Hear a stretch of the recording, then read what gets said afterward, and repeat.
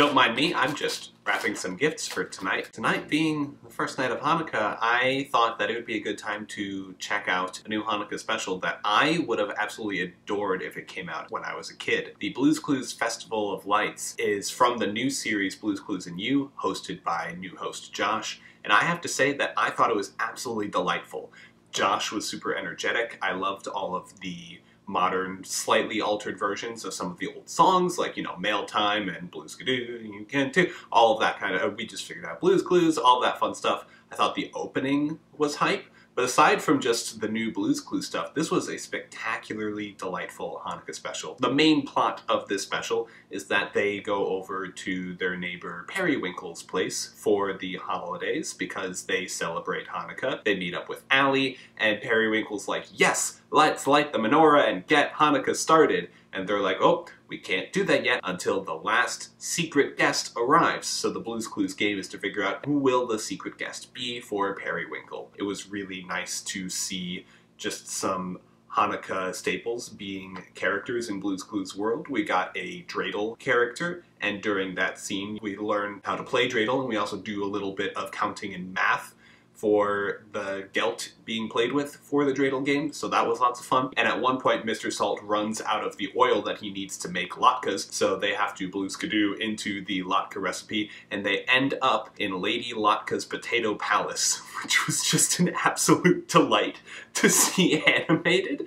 It was just so fun to see this world, and there we got to learn how to make latkes, and it's fun to experience all of these characters, see the absolute joy, and just the celebratory nature of this Hanukkah special. And it ends with an absolute banger of a Hanukkah song, and like, there aren't many that are that good. Blue's Clues, can we please officially just get a full extended version of that song? Because in the episode, it's only like 20-ish seconds. I want a full version. I want to add that to my Hanukkah playlist.